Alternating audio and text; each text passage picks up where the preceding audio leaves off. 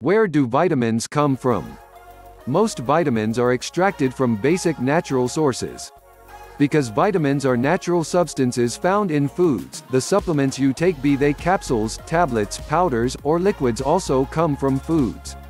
Though many of the vitamins can be synthesized, most are extracted from basic natural sources.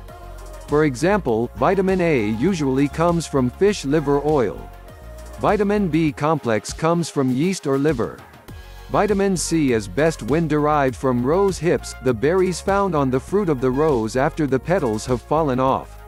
And vitamin E is generally extracted from soybeans, wheat germ, or corn.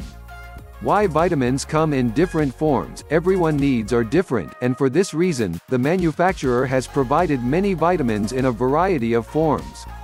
Vitamins come from different forms because people do. Tablets are the most common and convenient form. They are easier to store, carry, and have a longer shelf life than powders or liquids.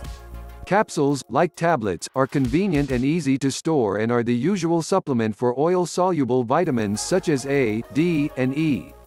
Powders have advantages of extra potency. 1 teaspoon of many vitamin C powders can give you as much as 4,000 milligrams, and the added benefit of no fillers, binders, or additives for anyone with allergies. Liquids are available for easy mixing with beverages and for people unable to swallow capsules and tablets. Thank you for watching. See you for my next video.